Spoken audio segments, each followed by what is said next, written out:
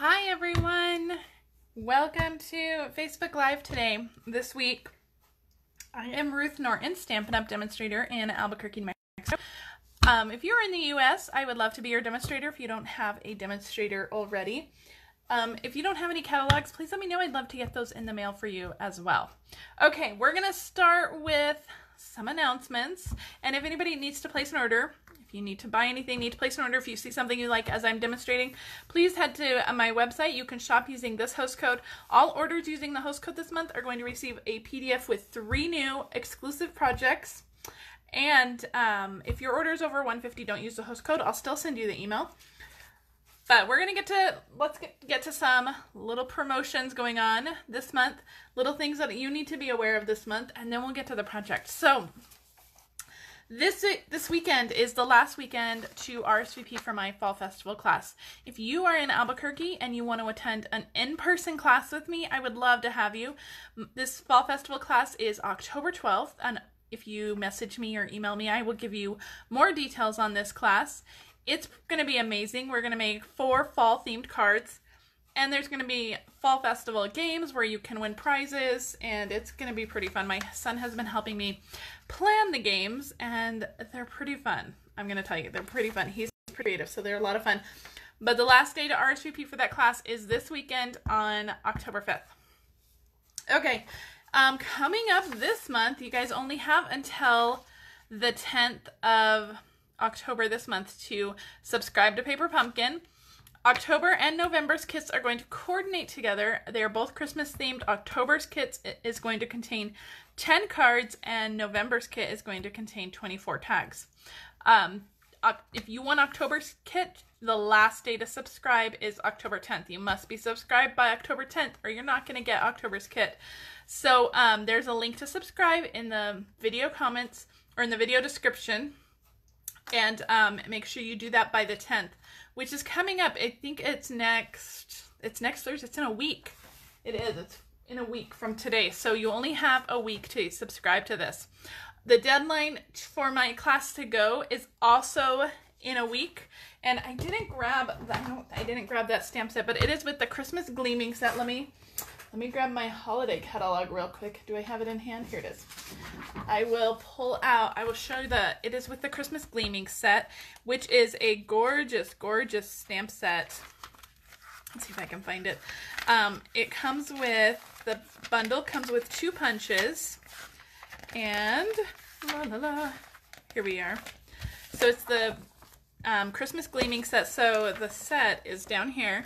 So this is the stamp set, and then the punches coordinate with the 2 ornaments. So you get the smaller ornament and then the larger ornament. And that is my class to go. And I didn't put a comment or a link to that in the description, but I will leave one in the comments as soon as the video is over. But you only have until October 10th to sign up for that. And there's 3 options for my class to go.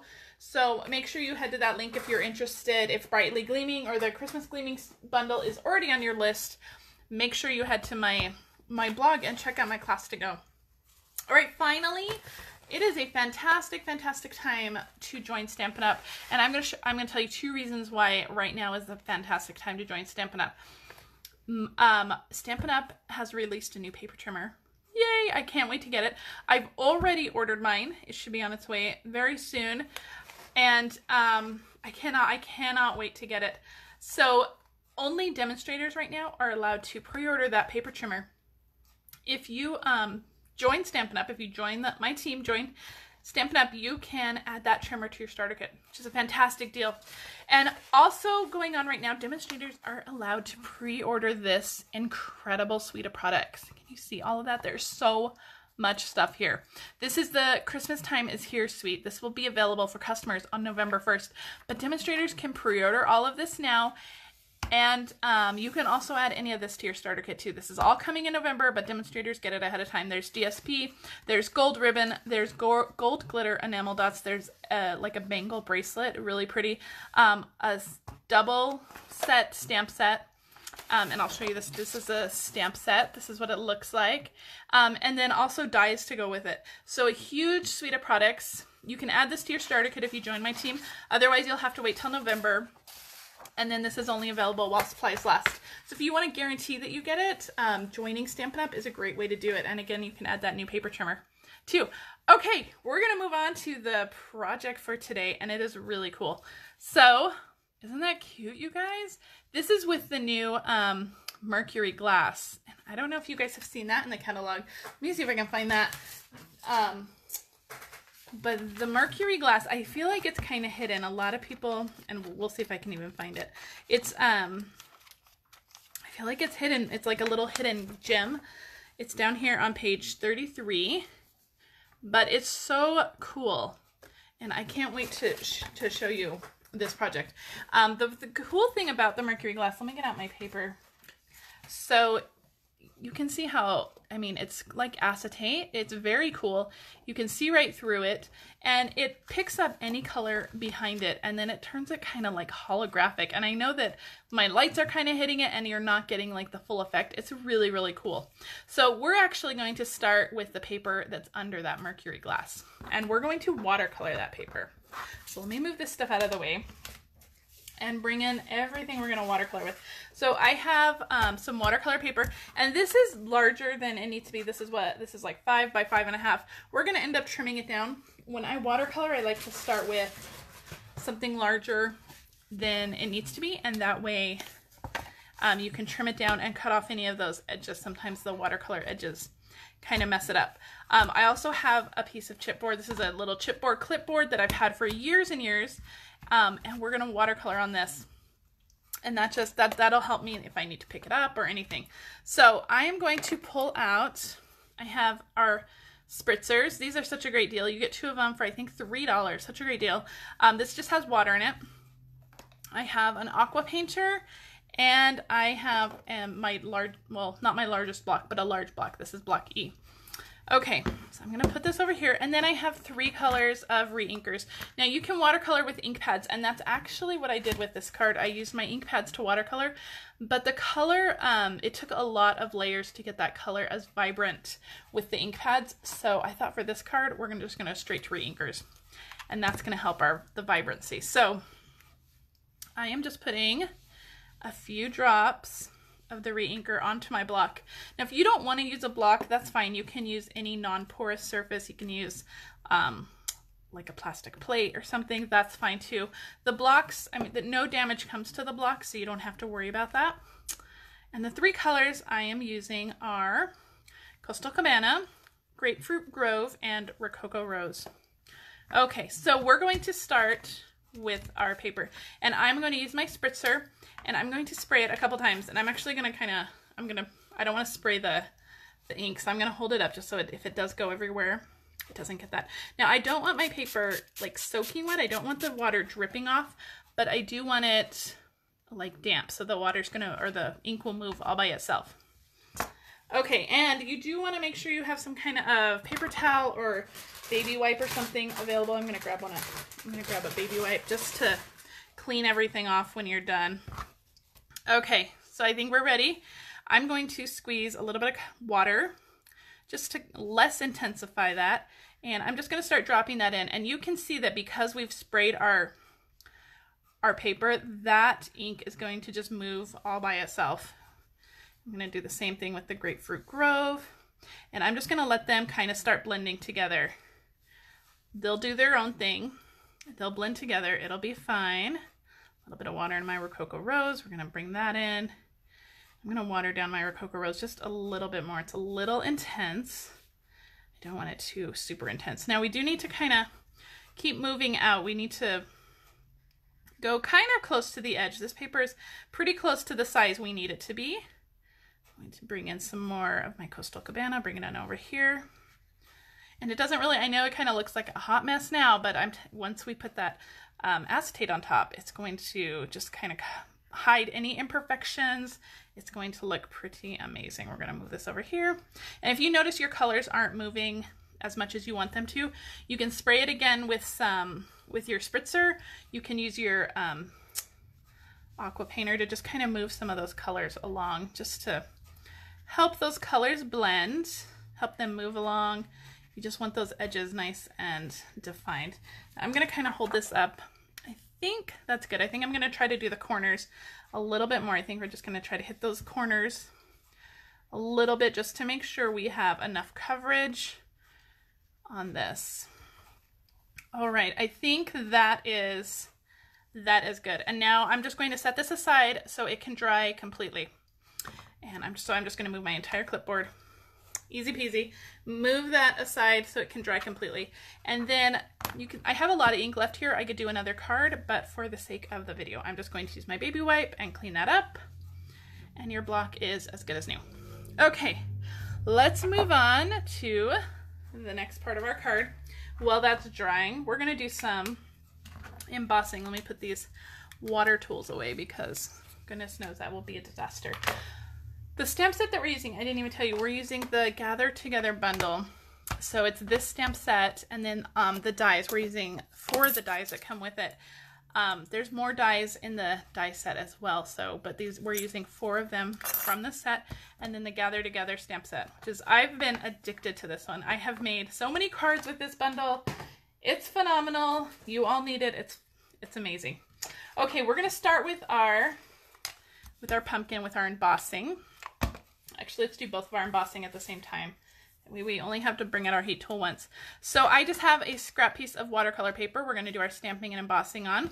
For the pumpkin, we bring in the card again so we know what we're doing. And then I have a 1/2 inch, I think, well, it's 3/8 of an inch piece of Rococo rose, and we're going to stamp our greeting on this. Okay, I have VersaMark ink. Before we do any stamping though, we need to get out our Embossing Buddy. This is just going to help embossing powder stay only on the inked parts and not stray away. So we'll start with our pumpkin, and I'm using silver embossing powder. I should get that out too. So I have my embossing powders in little containers. It just makes it easier to use. Okay, I'm going to ink up my pumpkin, and we're going to stamp that. And watercolored paper is a little textured. This would be a good opportunity to use your Stamparatus in case you didn't get good coverage. You can stamp it again. I'm pressing pretty firmly, and I'm holding it there for a minute just so that watercolor paper can take in all that ink. And then we're just going to sprinkle on, and there's our pumpkin. So cute, right? I love it. So we'll heat that up in just a second. I want to do my greeting as well. And I'm going to stamp this more to the right than to the left, but not quite all the way to the right. Let's see if I can get this nice and straight without, hold on, let me move it down just a little more. I don't want to put my head under the camera. I think that's pretty good. And then we're just going to sprinkle our embossing powder on that. So glad to have you in my life. Perfect. Okay, we are going to put away our embossing powder and our ink before things get crazy. Okay, now we'll bring in our heat tool and we'll do some embossing. Now, if you follow my videos, if you've seen me emboss before, you know that I heat my heat tool up off to the side before I bring it over, and that helps the warping. That helps your paper warp a lot less, and it makes the embossing go a lot quicker. So about 10 or 15 seconds off to the side. It's already starting to change. You just want to heat it just until it's nice and glossy. And our pumpkin is all done. Can you see how gorgeous that is? And then we're going to bring in our greeting. And that will go nice and quick because our heat tool is nice and hot. So glad to have you in my life. A little bit more in the middle. There we go. Perfect. Okay. So I am going to... Okay, now we're going to watercolor our little pumpkin. And this one I am going to use the ink pads. I don't need a ton of color on this one, so I am going to use the ink pad. So I'm just going to kind of squeeze my ink pad together when it's closed, open it up, and I have a nice little puddle of ink in there. I'm going to pull out my Aqua Painter again, make sure it's nice and clean. A little muddy, so that's okay. We're going to pick up some color, and I want the darkest color to be on the bottom, and so I'm going to start on the bottom. And with the Aqua Painter, it's so easy on watercolor paper just to kind of move that color up, and it'll get lighter as you move up. So fun. And the embossing just kind of keeps all that ink where it needs to be. The embossing will resist any of the ink. So embossing with watercoloring is just really like a match made in heaven. Okay, the stem I do want a little darker, so I'm gonna come in and just kind of make that a little dark. You don't want to saturate this too much because it's just gonna take a long time to dry. So I'm gonna set that aside. That looks pretty good. You do want to kind of go darker than you think you want it on your card because the watercolor will lighten a little bit as it dries. So I think that's pretty good for our pumpkin. We're gonna set that aside. We're gonna cut that out in just a minute. So let's get the rest of our pieces together. Let me move this stuff a little bit out of the way. We're gonna bring in our big shot. We're gonna cut our leaves. And once you get all your pieces together for this card, once everything's nice and dry, you have all your pieces together, this card goes really quick. So I'm going to start with my magnetic platform, and then we have our 3 dies. Now these dies are pretty amazing. They come in that bundle, that come together or gather together bundle, and they cut and emboss. You see all that detail in those leaves? You're gonna get that same detail in your leaves when you die cut them. So I have 3 scraps of paper, the same colors that we've been using. I have Coastal Cabana, Rococo Rose, and Grapefruit Growth. Now, to just kind of intensify that detail in those leaves, I'm going to give each paper a little spritz with, I'm going to do this off to the side too because I don't want to spray anything else. But I'm going to give them a little spritz of water with my sprayer. And that's really going to help with when you emboss them wet. It's really going to help that detail just kind of be more defined. So a little spritz. So I'll stick this one on here. We'll stick this one on here. And this one on here. Perfect. Where's my top plate? Here we go. We're just going to run this through our die cutting machine. And then you'll see the amazing texture you get with that. Okay, so here is our first leaf, and these don't take long to dry. You didn't put too much water on there, just enough to kind of dampen it. And look at all that cool texture. Isn't that? When the paper is wet, it allows those dyes to just go in a little bit deeper. And so you get a much deeper texture. And look at that one. So cool. And if your dyes are stuck in here, see that one stuck in here, just drop it on the table and it'll come right out. And look at that one. That one is incredible.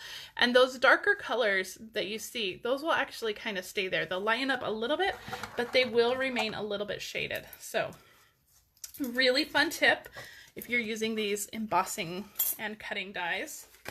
Okay, we have one more thing to die cut, and that is our pumpkin.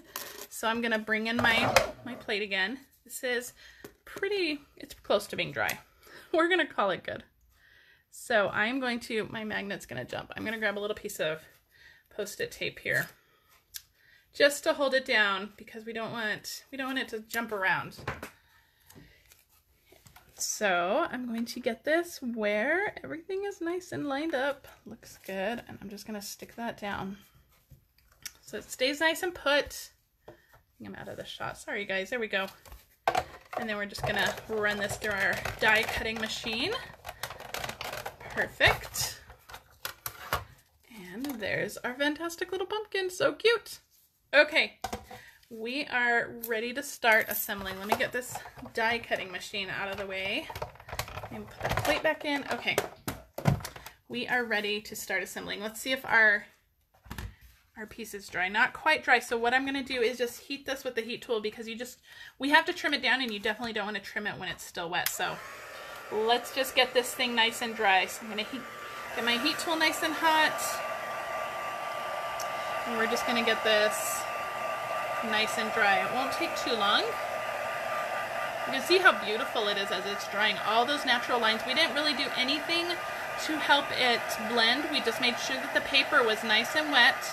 And that's going to really make those colors just blend on their own. And it's so beautiful, don't you think? There's some nice little blooms of color there. Okay, I think that's good. We're going to call it good anyway. We're going to hopefully, there's one little wet spot right there, but we're going to cut that off so it doesn't matter too much. This is mostly dry, so I'm going to use my other paper trimmer. I don't have my new one yet, so we're going to use this one. I'm going to just start by trimming off some of these edges that we don't want. So we want this paper to be cut down to 3 1/4 by 4.5. So I'm going to trim off just a little bit more of this end, and we're going to cut it to 3.25. Perfect. And the paper is just a little bit warped from being wet, so you just gotta make sure everything is nice and straight. And what did I say, 4.5? I think that's what I said, 4.5. So, and when you trim it down, you can see that you can just trim off all of those little imperfections, and you're left with just a gorgeous piece of paper. Isn't that beautiful? I could frame that, it's so pretty. Okay, we can move out all of our little water paper scraps out of the way, and then when we put our acetate on top of it, it's just going to pick up all of those colors underneath. It's just going to make it look so, so cool. Okay, we're going to start assembling. We're actually going to set this aside just for another minute. We have the rest of our pieces coming in. We have our card base, which is Rococo Rose. This is 8.5 by 5.5. I've scored it at 4.25. Get my bone folder. And I'm going to put on top of that a piece of Coastal Cabana. And this is 5 by 3.75, 5 by 3.75. And we're going to stick that right on our card base. I'm going to use some SNAIL for that. It doesn't matter. I don't know why I keep going back and forth. It's the same on both sides. This one doesn't have any stamping. It's good. So you just want to make sure you have that nice little border around the whole card. Beautiful. We're going to start layering up our pumpkin piece. So where's my pumpkin? Here's my pumpkin. And I have all my leaves on the here. So I'm going to put just some adhesive, just some SNAIL adhesive on the back of our pumpkin. And we're just going to start layering it up. I'm going to start with my Grapefruit Grove one. This one's going to kind of go off to the side a little bit this way. And we're going to put on our Coastal Cabana one. Just like that. I'm going to put a little bit more adhesive just to make sure everything's nice and secure. And then our Rococo Rose one's just going to go on the back, just like that. So we have our nice little layered piece. Now I do want to add one more detail to this. I'm going to put a little bit more adhesive on the back, and I'm going to use my rose thread here. So I am just going to wrap this around a couple of fingers. We don't want a huge loop, so just a couple of fingers, maybe 2 or 3. I'm just going to go with 2. And we're just going to wrap this, I don't know, just 8, 9, 10 times. We just want a nice little bundle of the thread. So we have a nice little kind of nest. And I'm just going to make sure, holding those 2 ends, that I just stick that down just like that. And we can kind of separate those a little bit, make it look a little messy. So I don't know if you can see. It's so cute, right? So cute. I love that. Okay, let's move on. We're going to finish assembling. Let me grab some dimensional. Oh, I didn't grab dimensionals. Holy cow. We're going to put some on here just to finish holding that metallic thread down, just in case it wanted to move. We're just going to make sure it can't. So we're going to add a few more dimensionals in the back. So this is going to be ready to go. We're just going to peel off those backings. So we are all ready to finish assembling. Okay, so let's move on to, let's go back to our watercolor piece and our Mercury glass. Now you can use glue dots to stick this down. I am actually just going to use SNAIL. Once it's on there, you're not going to notice any adhesive at all. So I'm just going to do a line of SNAIL along here, and then this is the same size, so it should line up exactly. And if there's any overhang, you can just use your scissors and trim it all off. And isn't that so cool? I hope that there's not too much glare. I hope you guys can see that. It's just so much. It's so fun. So fun. And we're just going to stick this on the back. I'm going to use quite a bit of adhesive on this watercolor paper just to make sure nothing lifts up as it finishes drying a little bit. And we're just going to stick this to a piece of Grapefruit Grove, which I didn't measure this one. This one is 3.5 by 4.75. So it's just a 1/4 inch larger than what we cut that watercolor piece to. Beautiful, right? All right, where did our greeting go? Here it is. Ooh. We're going to stick this on. So I'm just putting a little bit of adhesive just on the back of that. We're going to stick this on. This should just cover this exactly. Did I get that straight? Not too bad. I'm going to stick that down. Perfect. And then we have our little pumpkin cluster over here. And we're just going to lay that right on top. Beautiful, beautiful. Now we are going to pop this up with dimensionals as well.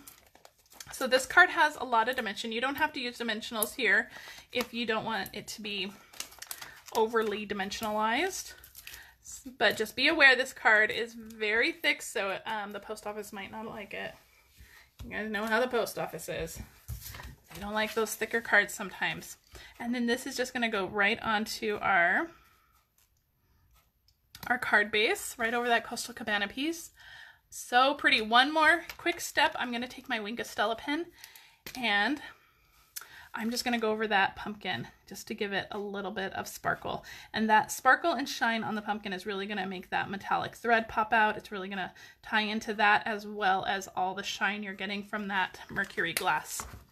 So cute. What do you guys think? That is our card for today. Let me move some of my tools out of the way so we can get a good look at the cards. So pretty. And I love these soft colors for fall. I really think that that's such a good color combination for fall. All right, if you need to place any order, if you need any supplies, please head to my online store. Use this host code. Once I see that order come through, I will email you the PDF with 3 exclusive projects. The projects in this month's PDF are fall and Christmas themed, so perfect for this time of year as you're creating your fall and Christmas projects. I do want to mention a couple other things real quick before I go. This Saturday, October 5th, is World Card Making Day.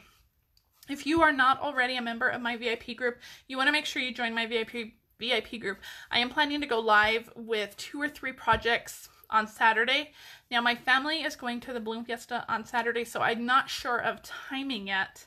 But I will try to post as soon as I know of a kind of estimated time where I will try to go live. But make sure you join that VIP group because it's going to be a fun day of card making, and I may or may not have some prizes to give away. So you want to make sure you join my VIP group and make sure you join me on Saturday for World Card Making Day. Otherwise, I will see you guys next Thursday for another amazing project. And if you have any questions, please let me know. If you're watching this on Facebook, I would love it if you shared this video with your friend. If you're watching this on YouTube later, I'd love it if you liked and subscribed to my channel. Thank you so much. Have a great day. Bye.